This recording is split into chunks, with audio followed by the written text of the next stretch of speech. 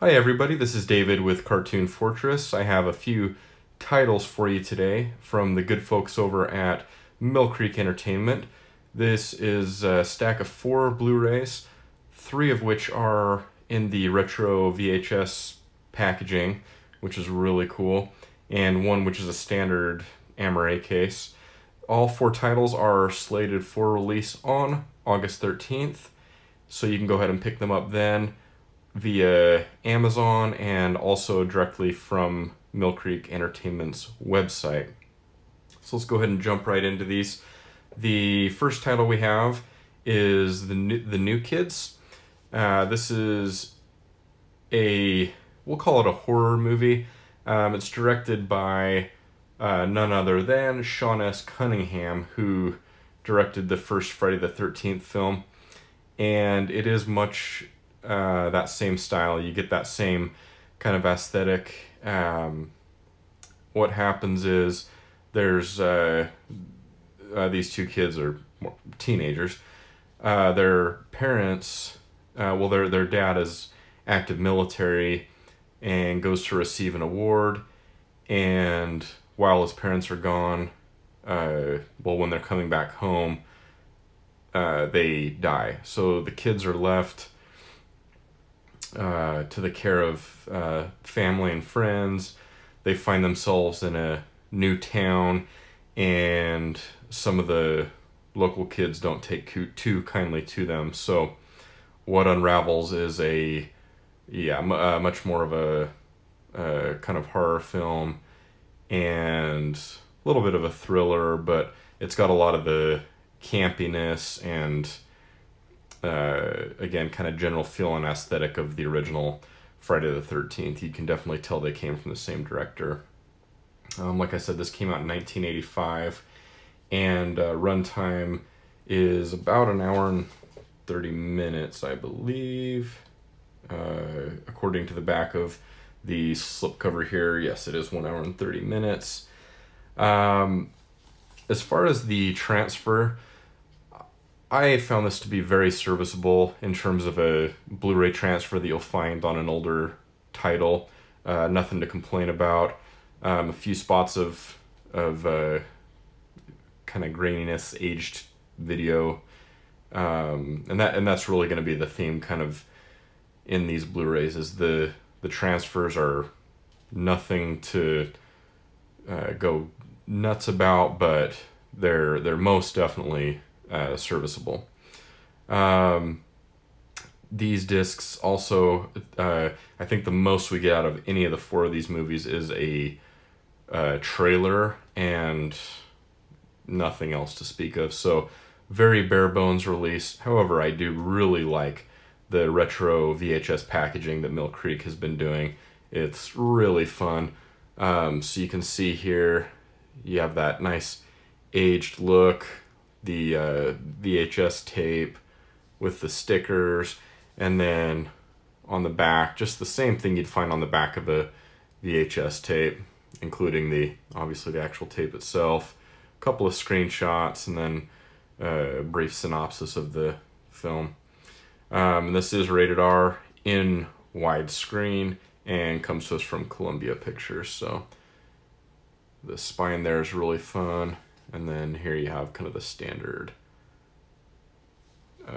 spine. And I should mention as well the cast in this movie is kind of fun. You have Lori Loughlin, of course, Aunt Becky from Full House, and then the great James Spader is in here as well as one of the main antagonists, or the main antagonist, I should say. He's part of the gang of kids that aren't too nice to the new kids. So anyways, yeah, so this is New Kids from 1985, and then let me just really quickly show you. So here's the cover that you get inside. Here you can see from the director of Friday the 13th, and then you get the disc, which has the artwork from the cover, so that matches nicely. You get that, again, kind of very 80s look there. So no complaints from me. It was an enjoyable movie and one that I will definitely go back to and watch again. So, and I believe all these titles are under $10. I believe right around $8.99 a piece. So very, very affordable. And that's one thing I love about Mill Creek is they're putting out some really quality content and at a really affordable price. So can't go wrong there. All right, the second film that we have here is White Line Fever from 1975, directed by Jonathan Kaplan, and stars. There's a few people in here that you'll recognize if you've watched really any amount of movies. You'll notice some people in here, especially the great Slim Pickens. He plays a character by the name of Dwayne, and also Jan Michael Vincent. I personally noticed him right away. The main character. He's from an old Disney movie called The World's Greatest Athlete, and kind of a silly old Disney title. But I noticed him right away. I recognized him right away. And then you have kind of a definitely a 1970s feel to this film. So essentially what happens is, so Carol Jo Hummer is our main character, played by Jan Michael Vincent, and he decides to become a trucker, kind of go into business for himself a little bit, and he is pressured into transporting material that is not exactly legal.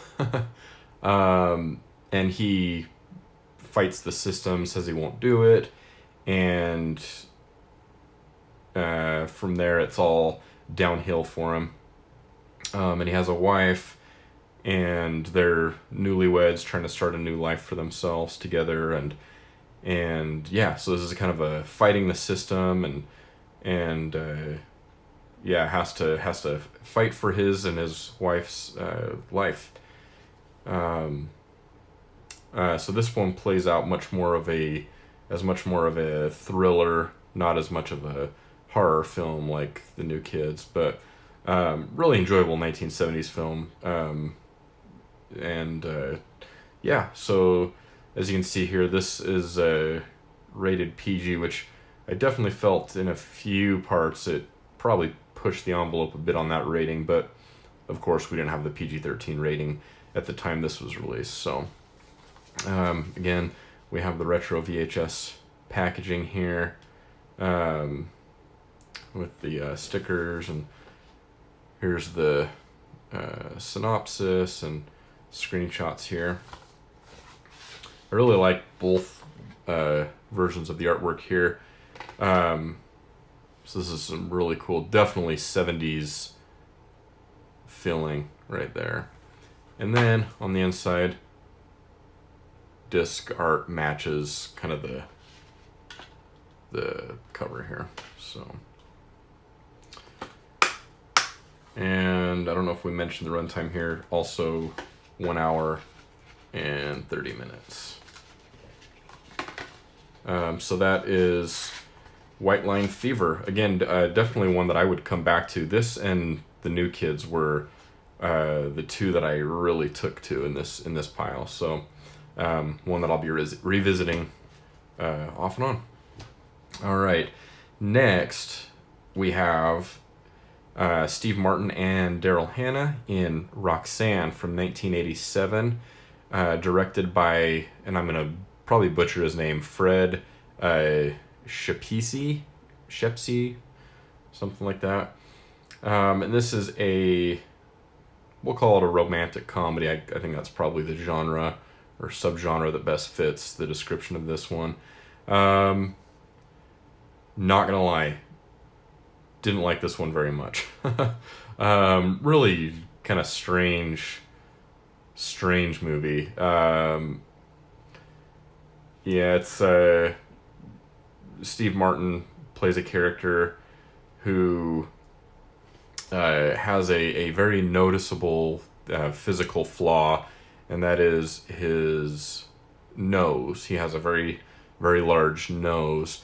And Daryl Hannah, who plays the title character of Roxanne, is new in town, or she's staying, I think, for a limited amount of time, and he takes to her, and of course feels very insecure because of his outward appearance, and for some reason, so he's chief of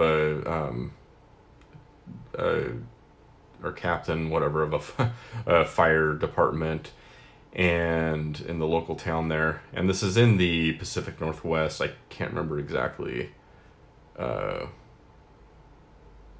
where, but yeah, it's like Pacific Northwest. And yeah,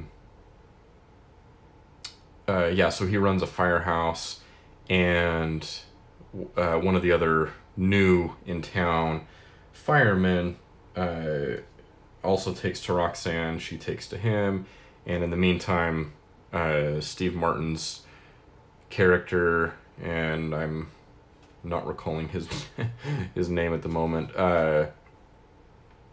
his character's kind of left to the back burner, and actually he is writing love letters to Roxanne for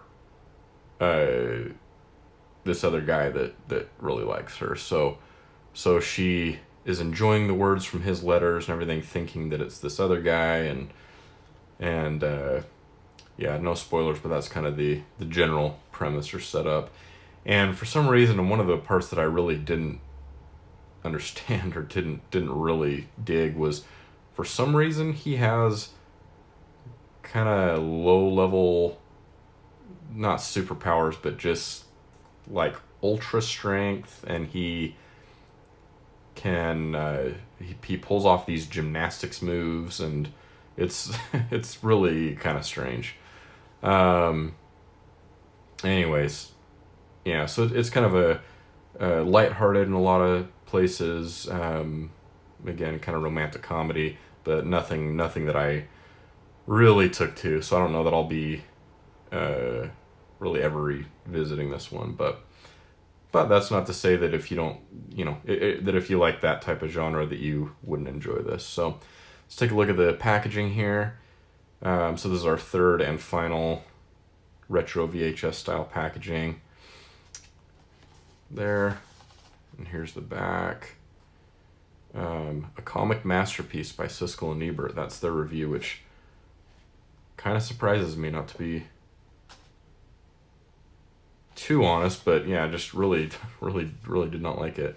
All right, so then the case inside, there you see his huge schnoz looking up at Roxanne, and then there's the disc art. So fairly plain on that one, but yeah, kind of matches the style there.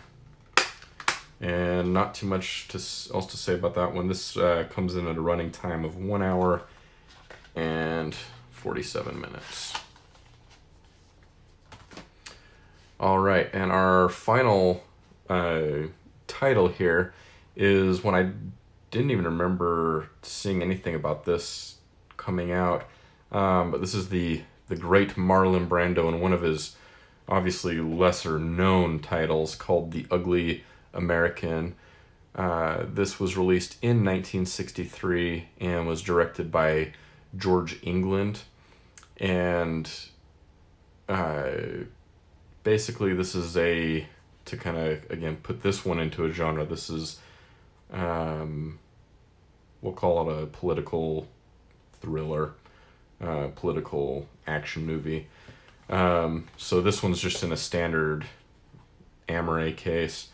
And as you can see, the tagline here, in a time of turmoil, one man must make a stand. So this is about a character who, his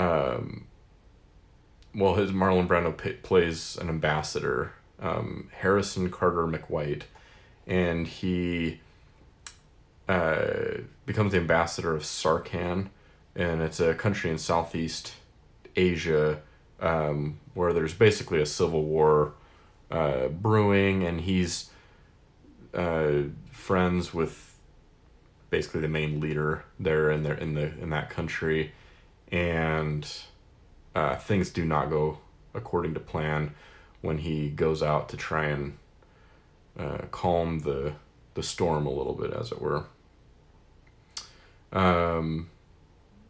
Yeah, so it's in, the cover here is in black and white. It actually is in color. Comes in at a running time of an even 2 hours. I found it, not that I have an issue with this, because there's lots of films that I love that would be categorized as being a slower pace, but it definitely has a slower pace. There's some scenes of action, kind of war, violence, and I would think, especially at this time, that there were some scenes that may have been for sure a little bit shocking.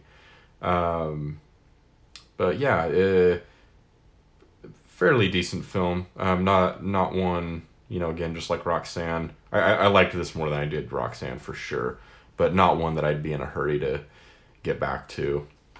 And I believe this is the title that has the film trailer as the only extra feature that's offered. So, and that's, again, the only extra feature that's offered in any of these. And then subtitles are also optional on these titles. So here's the cover on this, as you've seen, and the discard. So I do like also that Mill Creek does discard. I mean, they seem to be pretty consistent with that. There's nothing that looks too terribly plain, so I always enjoy that, as I know most collectors do. So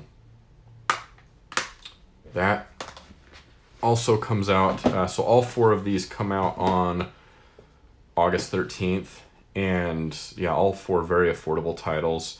I would recommend The New Kids and White Line Fever. Those get my personal recommendation.